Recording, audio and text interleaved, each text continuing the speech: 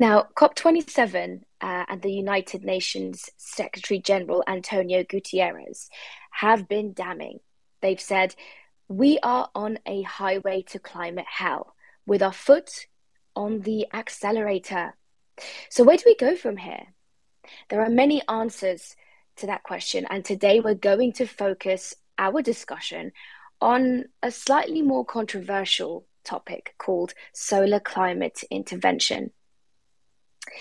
If you've just joined us, welcome. I am Nelufar Hedayat. This is Doha Debates on Twitter Spaces. It's fantastic to have you here with us in this regular space that we create, where we have compelling, important discourse and debate without any of the other stuff. There's not going to be any major winners and losers here.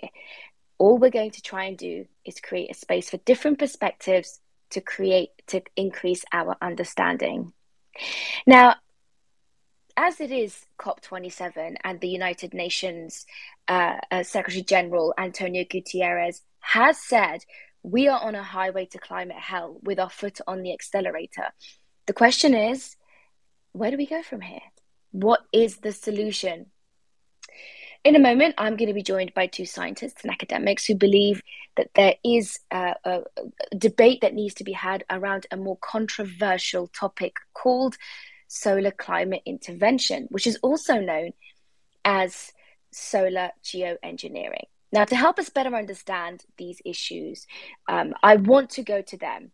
The key thing here for me, Sir David and Jenny, is to allow the both of you enough space to have this conversation together. I'm going to try and stay out of this as much as I can. So, without any further ado, I am joined by Jenny C. Stevens, the Dean's Professor of Sustainability Science and Policy at Northeastern University in Boston, Massachusetts. Her recent research focuses specifically on geoengineering and who is promoting it and developing it. On the other side of this debate is Sir David King, the founder and chair of the Centre for Climate Repair at Cambridge University. From 2000 to 2007, Sir David was the UK government's chief scientific advisor. Welcome to you both. Now, in the next 45 minutes, I'm going to be hearing from the both of you. But to begin, I want to set out the position for both of you. As I mentioned, we're talking about the Secretary General for the UN saying that we're on a, quote, highway to climate hell. I mean, that seems hyperbolic, but I don't think he's far from the mark. Jenny, to you first. Should we be researching and considering this geoengineering method? And in layperson's term as well, what exactly is climate intervention actually? Jenny first, please go on. Okay, well, thank you. It's great to be here. I am very concerned about the advancing and mainstreaming of solar geoengineering as an approach, which refers to efforts to modify the incoming solar radiation by blocking some of the sun coming into the Earth's system. And I think it's extremely dangerous to be exploring and mainstreaming these ideas for two reasons. First of all, there's no way to do this in a fair, equitable, and just democratic way. Advancing solar geoengineering creates just one more mechanism for wealthy, powerful people, countries, organizations to control and manipulate the world for their benefit, while further disadvantaging those who are most vulnerable. So from a climate justice perspective, climate justice focuses our attention on who has power and control and how the suffering is distributed. This mechanism is very dangerous. And the second thing is that it also is speculative, imaginary, technologically optimistic, and it creates yet one more mechanism to justify delay from the deeper transformative structural systemic changes that are so desperately needed. So that's why I don't think it's a good idea to be advancing this idea. Jenny C. Stevens, thank you for setting that out. I hear you. It's time to move on to Sir David King. Sir David, what is your perspective and also your definition of what climate intervention actually is?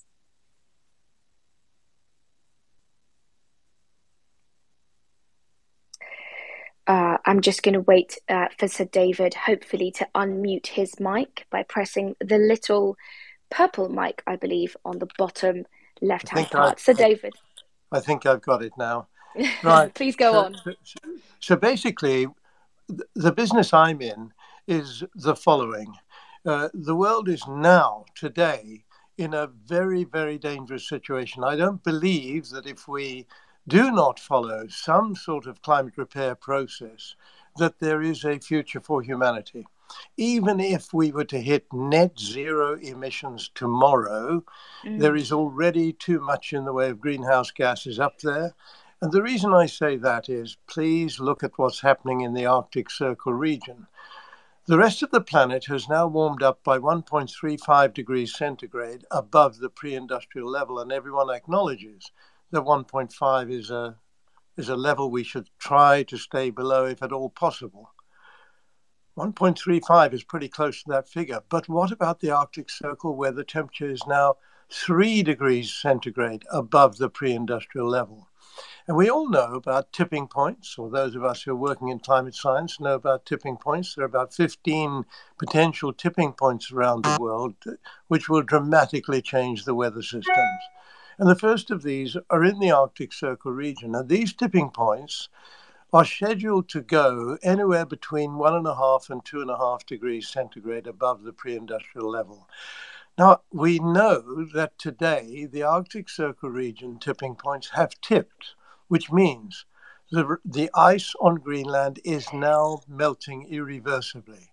It also means that the release of methane from permafrost in the land around the North Pole, around the Arctic Sea, the release of permafrost from those regions is now happening explosively with the release of methane into the atmosphere. Now, what I'm saying is we're currently at over 500 parts per million of greenhouse gases in the atmosphere. Not 420, that's just carbon dioxide. Methane is now rising rapidly. And the pre-industrial level was 275. We've gone too far. We have to bring greenhouse gases down to something like 350 parts per million or less. And at the same time, we will have to create time to do this by learning how to refreeze the Arctic. And so my program is not to use sulfates into the stratosphere, properly described as geoengineering. It's rather to put white cloud cover over the Arctic Circle for the 3 months of this polar summer. So that is a great sort of encapsulation of where you stand, Sir David, and Ginny as well for you. I want to start off from a place of leveled understanding. So we're going to take a breath, we're going to take a moment, and we're going to try and summarize each other's arguments so that I know that we are all on the same page, because this is a really critical conversation with key difficult terms to understand. So Jenny, if I may come to you first, please, could you summarize Sir David's argument as accurately as you can in about a sentence or two? What is Sir David trying to say here about climate intervention? Yeah, so I think he is saying that because the climate crisis is so bad, we need to explore all options. And as a scientist, he is mostly concerned about the devastating consequences in the Arctic.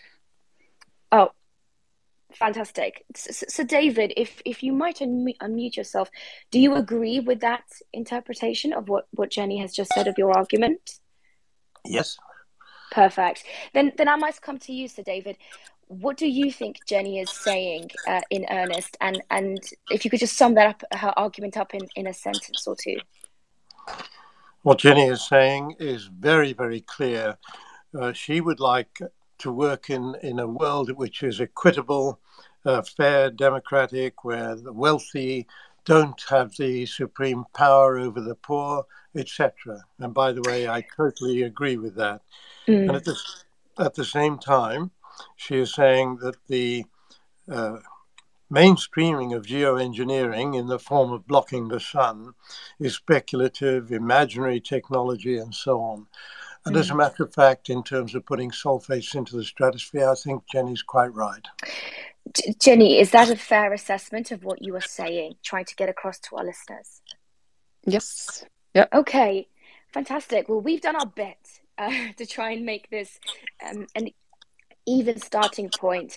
For those of you who have just joined us, I apologize for the technical issues at the start of this Doha Debates on Twitter Spaces.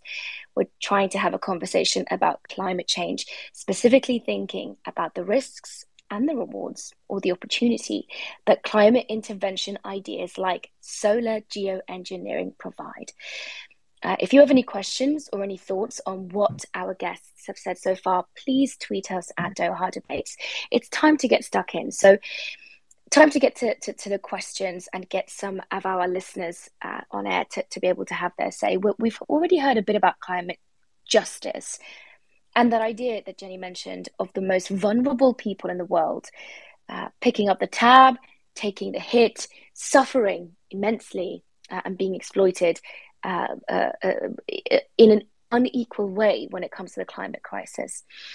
So I want to turn to Mariam Kilani first to see if I can get a question from Mariam with regards to this idea.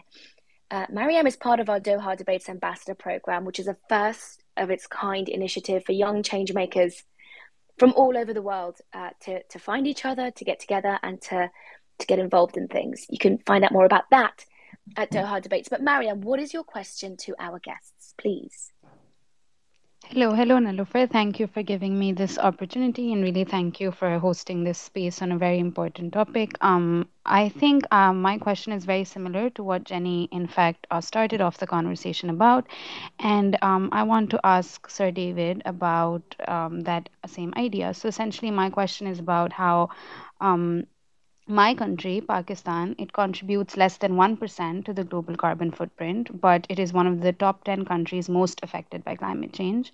And this year's flooding alone affected more than 33 million people. It has led to food insecurity, waterborne diseases, and so many other problems.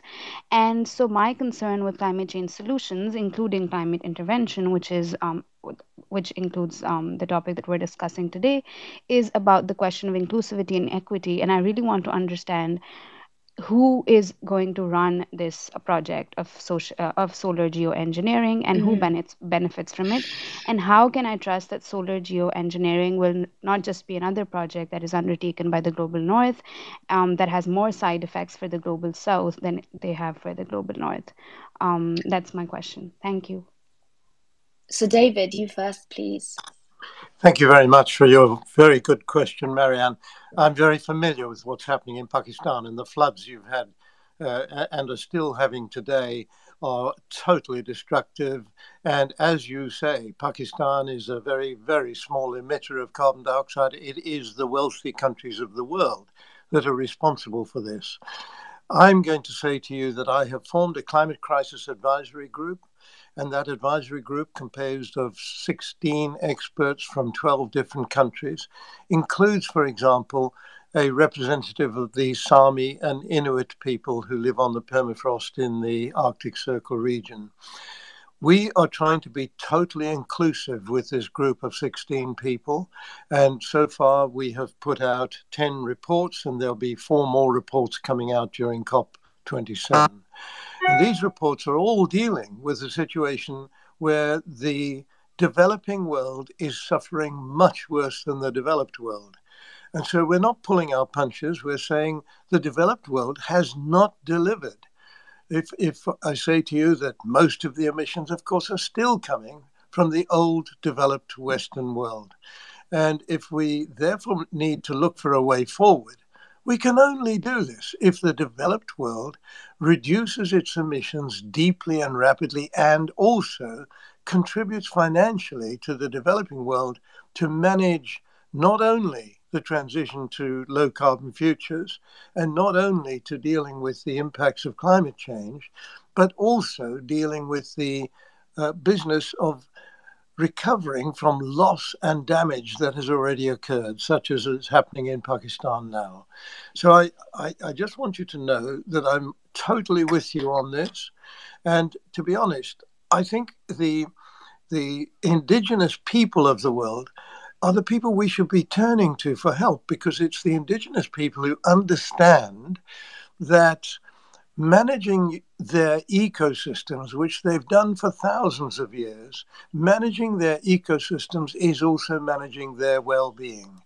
And then we came along. I'm afraid the we I'm referring to is the West and its free market system. We came along and put no value on the ecosystems. We're just dumping everything into the ocean, etc. Now, of course, I wish to hell we weren't where we are now, but we are where we are now. What do we do about it? We do have to take the world with us in any of the solutions that we wish to follow through. If we don't do that, we know that there will be a massive series of complaints, and this will lead to a blocking of any possible way forward.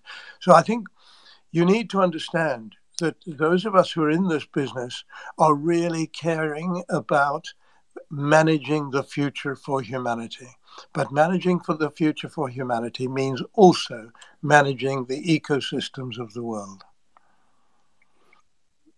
Jenny, you can come right in here. I bet you're biting at the chops. Please do come in. Yes, so I would just raise the challenge we have here of the complexity of the Earth's systems, and trying to intentionally manipulate and control the Earth's systems in one region of the world will have inevitably adverse impacts in other parts of the world. So, and I think the uncertainty and the dangers associated with trying to develop or advance any of these ideas are really a result of a very narrow way of thinking, which I sometimes call climate isolationism, which is thinking about, oh, the climate change is the problem, we have to fix that, and we need a technical fix for it, where climate change, a lot of us climate justice people are thinking about social change, social structures, social innovations, not technological innovations. We are very aware that the climate crisis is a symptom of a larger problem, and we need to fix the larger problem, and that is our social and political and economic systems that are perpetuating, concentrating wealth and power, and allowing the corporate control of what's happening in the world. We know the science, we've known it for decades, yet fossil fuels and all the fossil fuel companies are still planning to continue to explore and exploit and their fossil fuel resources. So that's what we have to stop. I wish all the solar geoengineering advocates put their energy on resisting fossil fuel influence in our politics and our economy instead. I think that would be a much more productive approach. I have to bring in Sir David at this point. Are we opening Pandora's box? By accepting the bad with the good, are we suggesting then that just dealing with the symptoms of this issue by making the clouds whiter, by releasing sulfur into the air, by painting roofs white, whatever this engineering might be, are we just dealing with the symptoms, Sir David? So that's a very, very important question. And I'm going to answer you by saying, please, let's differentiate between putting sulfates into the stratosphere, because that is, I think, what is being referred to by Jenny when she says you try to impact on one region of the world and you impact on the whole world. If we put sulfates into the stratosphere, we could possibly cool the Arctic region and keep the ice covering the Arctic Sea, but we could also turn off the monsoon in India, in the Indian subcontinent. That would be disastrous, quite obviously. And the reason is because putting sulfates into the stratosphere is a virtually uncontrollable process.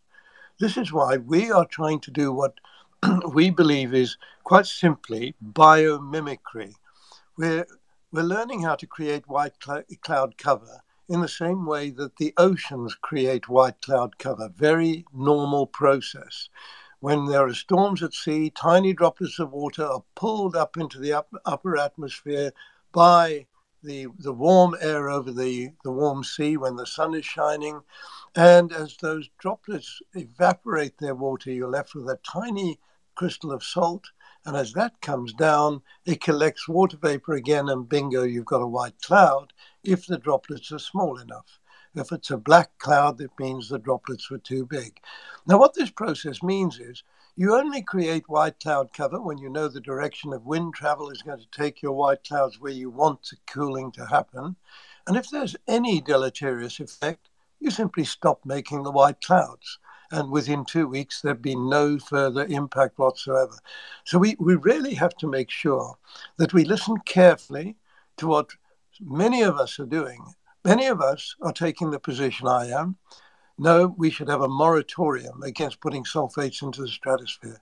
I'm not saying that moratorium should be on experiments. Experiments need to be conducted because let us suppose that in the Indian subcontinent, and this is not far-fetched, not many years from now, we may have such a big heat wave that perhaps 1 million people die of heat stress because they have no access to air conditioning. Now, in that situation, perhaps the Indian government would try to put up sulfates into the stratosphere. But if there are no experiments that are being conducted to check what the negative impacts would be, then we're in a deep lot of trouble. So don't stop experiments, but do stop anything at scale until it's been tried and tested. Jenny, I want to give you the opportunity first and then to Sir David. This is something I know you believe in deeply and passionately, so I want to allow you the opportunity, but perhaps this might be an important moment in this Doha Debates Twitter Spaces on climate change and geoengineering to allow our two guests to ask questions of each other. So Jenny, I want to hand that over to you. If there's something that you want to ask Sir David, perhaps about this idea of research that might be interesting. I think, well, one question I have is about the governance question, I guess. Like, how would this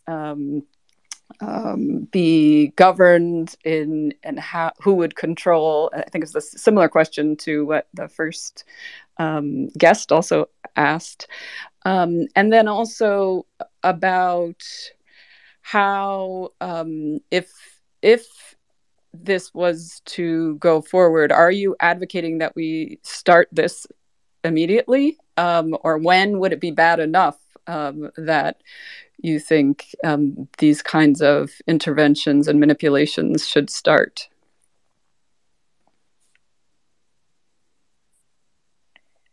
So David, please do come in if you'd like to those questions from Jenny. Yeah. So very good questions again, Jenny. So let me say the governance question. We do have, for example, a law of the seas. We do have a London Protocol protecting the oceans from dumping at sea and so on, and the experiments that are being conducted in the oceans, and I am involved in that, are very, very carefully conducted so that they meet London Protocol standards and no dumping occurs in the process. Now, equally, we need a law that covers the use of the stratosphere. And as I've said, I would like to see the United Nations putting a moratorium on doing such a thing, and the United Nations is the proper body to do this.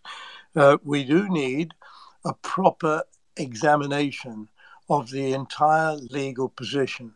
And that legal position means looking at the interests of everyone, not dominating the interests through the interests of the very wealthy, or in particular, the business community. I agree very much with the comments that were made about the fossil fuel wealth and the enormous lobby that they control, particularly in the United States, but it's impacted on other parts of the world as well. The reason we're in this very difficult position now, I would argue, and I've been involved in the negotiations very directly for the last 20 plus years, I would argue is because of the fossil fuel lobby in the United States hobbling the US from taking proper action. We haven't had leadership from the US in the COP process yet. So we've overstepped the mark, and I come to your second question. When do we need to do this? Well, I'm afraid when it was at 2015 in Paris, when I was running the negotiations from the British end, and we were a very important part of that, leading on the 1.5 degrees, I was arguing against any intervention of the kind we're now discussing. It's too late now. And so I think if we can learn quickly, and I mean in the next 3 to 4 years, how we can safely refreeze the Arctic, by which I mean keeping the ice cover that is formed during the previous Arctic winter when the sun has gone down to the South Pole, keeping it there throughout the 3 summer months of the polar north, then we can slowly grow back that ice cover to protect ourselves from the very high temperatures in that region. And this is crucial. Otherwise, we're going to get sea level rises of 7 meters. And that is the end of civilization. Temperature rises 5 to 8 degrees centigrade is possible if enough methane is emitted from the permafrost regions. So I think all of this is now a matter of great urgency. But when I say all of this, I have to say deep and rapid emissions reduction is the first and foremost thing we have to do. But we need to buy time, and we need to buy time rapidly by refreezing the Arctic. The extreme weather events we've observed around the world over the last 3 years have probably cost us, in loss and damage terms, about $500 billion. And when I say cost us, I'm talking about every country in the world, but the countries most hard hit are once again the poorest countries in the world.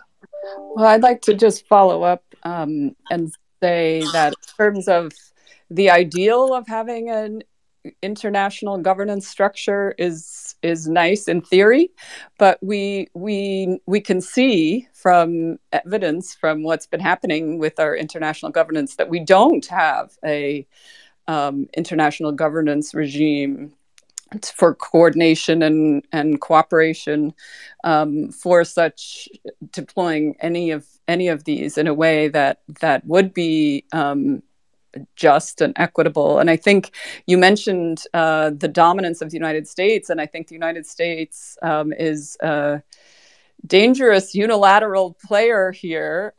Most of the research in solar geoengineering is in the United States. A lot of it is funded by Bill Gates and other tech billionaire and finance billionaires who are very technology focused. And whenever they think of world problems, they think of technologies that can fix them. And they are not many of them are really not thinking about social change, social justice, innovations in our social and economic systems that could alleviate the suffering that we are experiencing already. And I think I would just say that there really is a risk as some proponents are advocating for more research, more investment into these kinds of technological approaches. There's really a risk, a big risk of a single non-state actor potentially doing these. Apparently, technologically, it's not that hard to do. I think there is possibility of people like Elon Musk or other billionaires deciding that they want to have an influence on the world in a new, different way, all in the leveraging the climate crisis as justification as a public good, when really there's deep problematic power dynamics involved here. So I just want to emphasize the importance of recognizing who is advancing these kinds of ideas and how they're being funded, and for whose interests are really at the forefront and being prioritized. I agree with almost everything you've said there. First of all, the United States is leading the way in developing new technologies through extremely wealthy people, and you mentioned the name of one of them, but there are many others who believe that there are technological fixes. And by technological fixes, I think they're also referring to, we can keep driving our cars, we can keep burning oil, coal, and gas. We can do it all because we'll find a technological fix. Now, I'm saying to you, we're in a very severe problem. At 500 parts per million plus in the atmosphere today, there is no manageable future for humanity. So we have to find other ways to manage this. And the ways in which those of us in Europe and in many other parts of the world, and we are working with people in the South, with people in India, with people in China, there are many, many people around the world who are engaged in the kind of program I am, which is focusing on biomimicry. How do we imitate what nature does and do it in a way that is not at all harmful to the planet? But we also always emphasize deep and rapid emissions reduction is a sine qua non, in the sense that if we keep emitting at 40 billion tons of greenhouse gases into the atmosphere every year, which is where we are today, then frankly, we're cooked. There's nothing we can do about it. None of these fixes would work. So we Indeed. really have a major problem on our hands. And so, first and foremost, we need the COP process to deliver. And if it doesn't, we need willing nations to deliver what is needed to be done. And I think it's a very big challenge. I'm fully aware of it. I've been in those negotiations for far too many years, too many scars on my back not to be able to say, this is bloody awful. And I think I want to just go back to what I was saying about the indigenous people, the people who've been treated so badly in the last 300 or 400 years by the Western colonialists, whether it is in the United States, the people called the Red Indian people, or whether it's in Australia with the Aboriginal people, wherever the Aboriginals or the other local people who've lived there for hundreds, if not thousands of years, finding themselves being regarded as subhuman and virtually wiped out. Those are the people who know how to manage the future. We need to learn from them. And I'm afraid that Elon Musk and company, that's the last thing on their minds. So I am going to agree with much of what Jenny is saying. Well, I would just also note that Indigenous leaders from around the world have written a letter to Harvard Solar Geoengineering program asking them to stop the ScopeX experiment. And so there has been some coordination there, and I think dismissive of their that resistance. So I'm not sure exactly how you're interpreting listening to Indigenous people.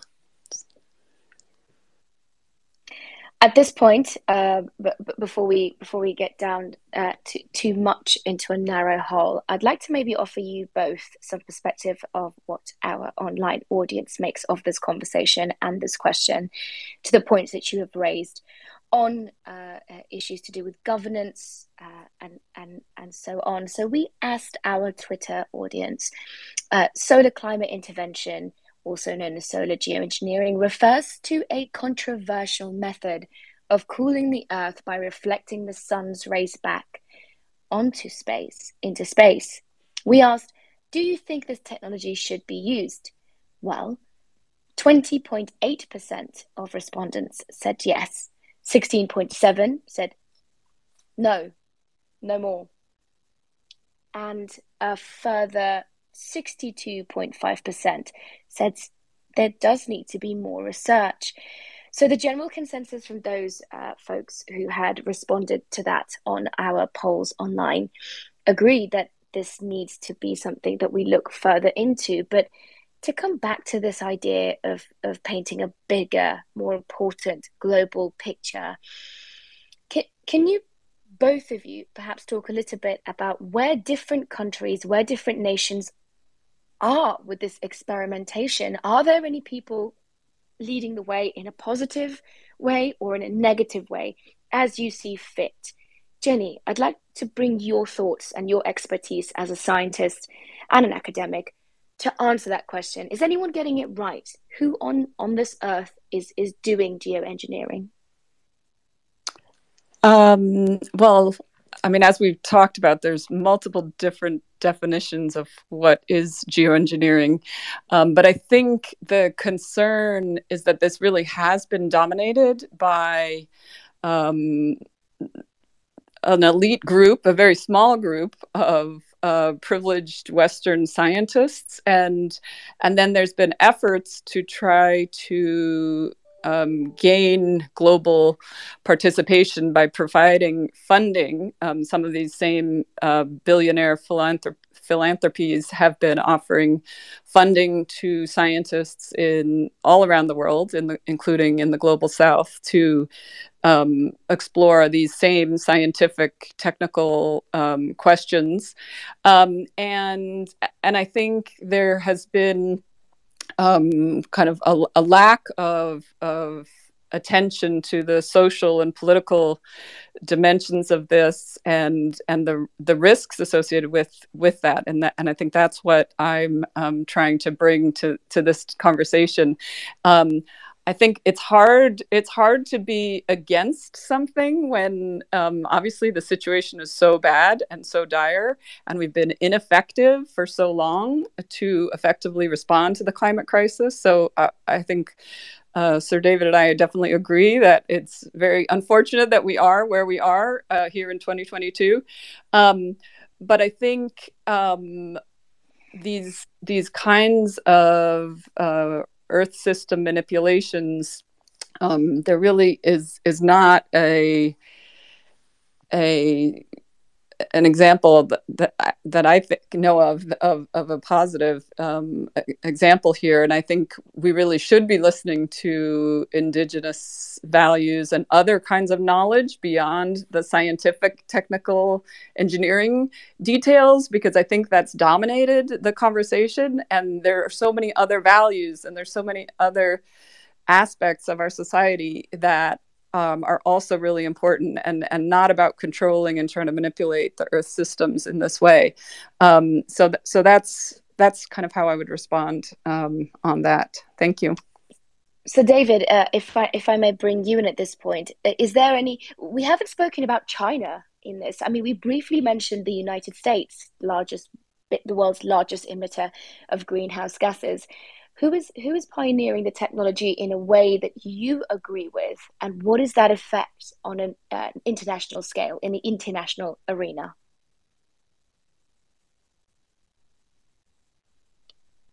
So David, just waiting for you perhaps to unmute your mic, and yes, please go on. I'm unmuted now.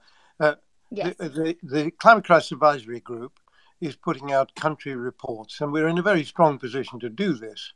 And we've got a country report coming out on the United States, on China, on Brazil, and on India next week during the COP meeting. And the conclusion is that actually China has done a vast amount to develop the technologies required to replace the fossil fuel technologies. And as a matter of fact, they've contributed more to that development than almost any other part of the world. And so I think the finger pointing at China is all based around the following, that in China, and I don't use this as an excuse, but it needs to be acknowledged that about 800 million people have been pulled out of poverty into becoming a new middle class in China just this century, of the last 22 years. And in that process, their emissions began to rise very rapidly.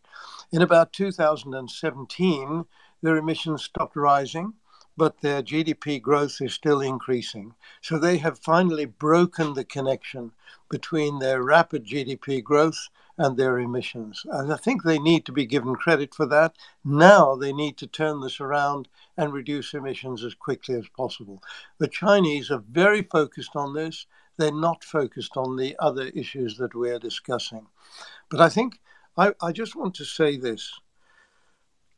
We've got a very, very bleak future unless we can get the world to understand the nature of the threats we're posed with today. If we all understood the extreme nature of these threats, I think we could all begin to sit around and discuss how we should manage this going forward in time. It would need an equitable approach. It would need people to recognize each of us is as important as everyone else, no matter what your wealth, no matter how poor. It is so critically important that we change the mood of the world and use this as the means of achieving perhaps something major in terms of a good transition. What we cannot do is simply rely on technology.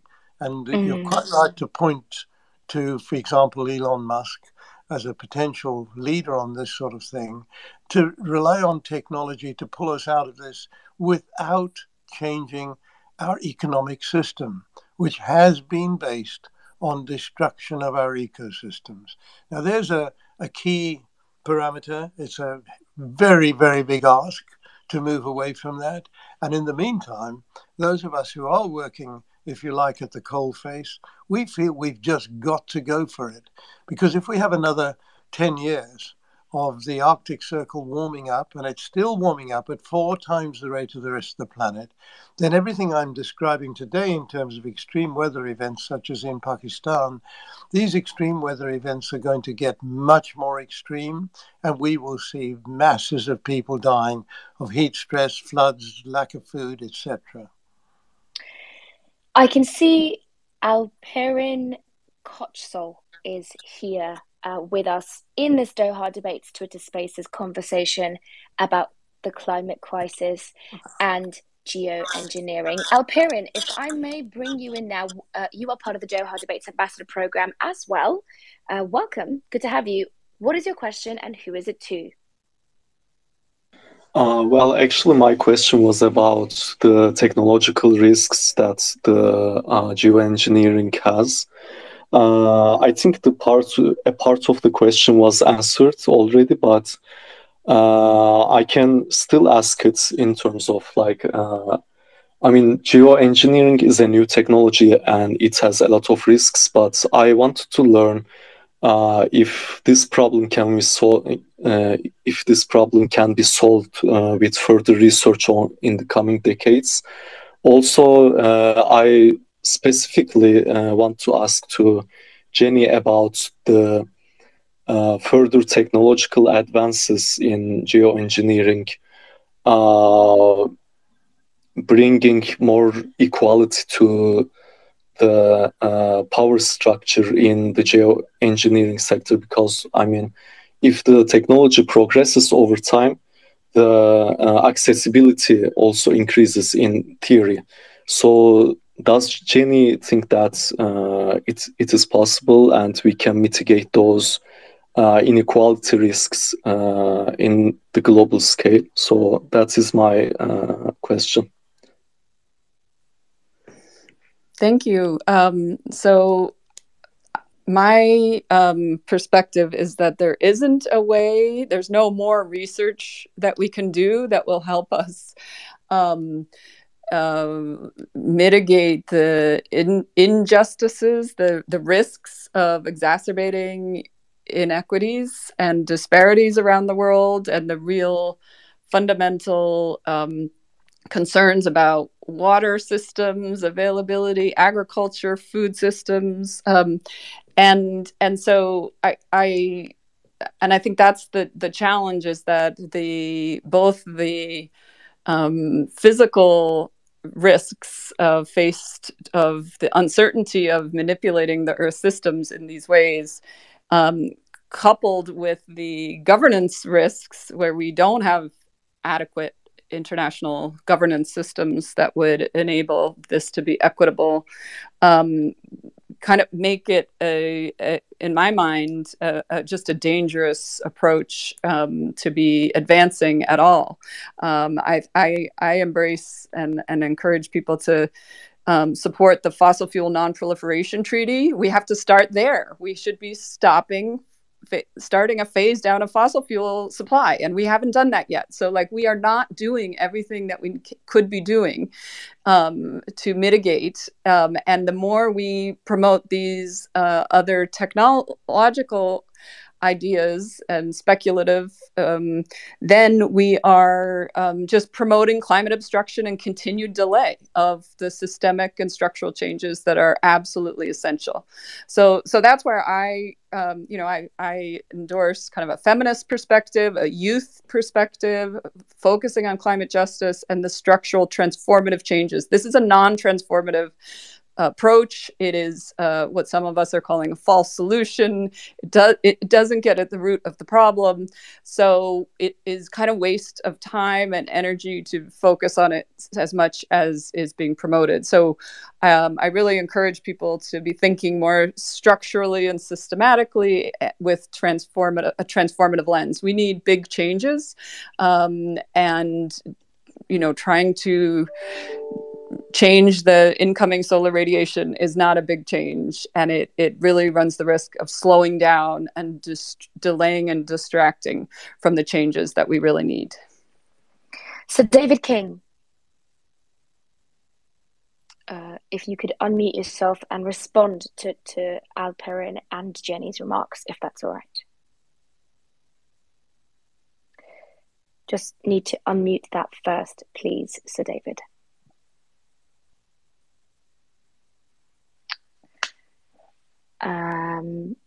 Hoping that Sir David can still hear me and be part of this conversation for Doha Debates on Twitter Spaces. So David, if you can unmute your mic and tackle that question from Alperen about the possibility of mitigating any of the problems that Jenny foresees by hopefully solving it technically and technologically in the future. So David, if you are free and able to make those remarks, please do so.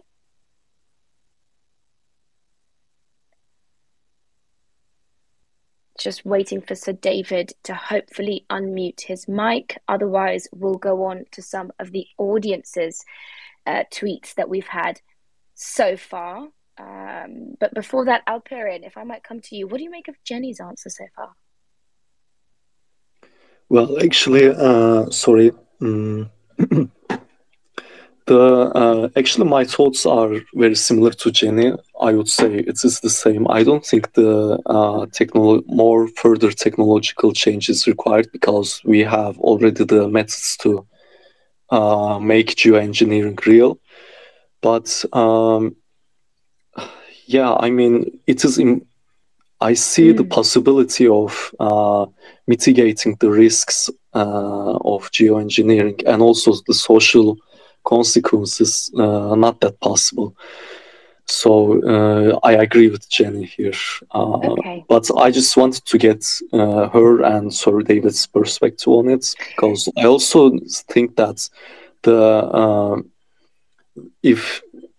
so we were talking about the global wealthy countries in the West being a monopoly in this technology, and I also wanted to learn her perspective on whether we can solve it by making further technological progress on this technology and make it more accessible to other parts of the world. I'd love to get Sir David in on this. If Sir David, are you able to unmute yourself on your mic so that you may have this sort of nearly the end of the show at this point, but maybe address this final point. As we wait for that, I really want to get stuck into some of your tweet responses. Thank you for being so engaging on this. We really appreciate your contribution. Contributions like Moinul Rakib, who says, this could be catastrophic. As you already saw, how your seeding turned South Asia dry. Pakistan and India got heavy rainfall and Bangladesh didn't. Stop selfishness, Moinul says. The earth is for all, not for the wealthy people only.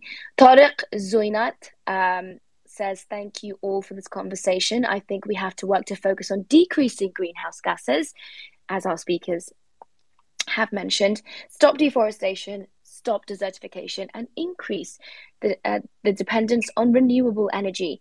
Nawaz Ali Lahore says, agreed with Sir David. Yes, we should try all means. So it seems that the technical issues persist, although we've had a robust, important, insightful debate so far. Thank you so much for both of my guests. At this point, I do want to do what we do at the end of the show every time, Jenny, if I might. I want to come to you for one specific thing. We try our best in these shows to see if there has been a moment of learning, a moment of growth, or even a moment of pause for our speakers as the conversation has progressed. Jenny, Has there been anything that Sir David has said, or indeed anyone else, that has made you think slightly differently, or been a reason for you to pause and reflect on what's been said? I'd love to hear your thoughts on that. Sure. Yes. I guess I wasn't aware of the analogy with biomimicry with cloud brightening, that somehow it's enhancing what happens naturally. So that was a different angle than what I'd understood before. So that was interesting. Thank you. No, my absolute pleasure. I'd love to get in more from Sir David King, but unfortunately, it seems that the technical issues do persist. There you are, Sir David. Yeah, I'm finally back. Something happened there.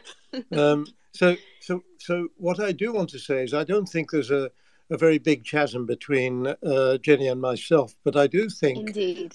my challenge would be, how do we manage to create a manageable future for humanity from where we are today? I wish to hell we weren't where we are today, but unfortunately we are. And I'm afraid I cannot see a way forward if we don't, A, reduce emissions deeply and rapidly, and it's got to be the wealthy world that takes the lead. And then B, remove excess greenhouse gases from the atmosphere at scale. I haven't had a chance to talk about what we're working on there, but there are enormous opportunities at close to zero cost. And at the same time, 3, in order to achieve those first 2 objectives, we need more time, and we simply haven't got it unless we can learn how to deal with the tipping points that have gone in the Arctic Circle region. And I simply ask anybody who accepts those 3 challenges, how would you go about refreezing the Arctic Circle region or managing the problem? If I could just refer to a member of the Sami people who is on the Climate Crisis Advisory Group, Tero Mustonen. I spoke to Tero in April last year. We were just chatting. He's up there on the permafrost region in northern Finland. What's the temperature? I said. He said it's really cold. It's minus 30.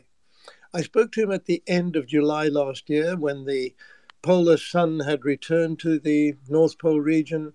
He said, you're not going to believe it. It's plus 30. And this year he experienced plus 32 on the permafrost.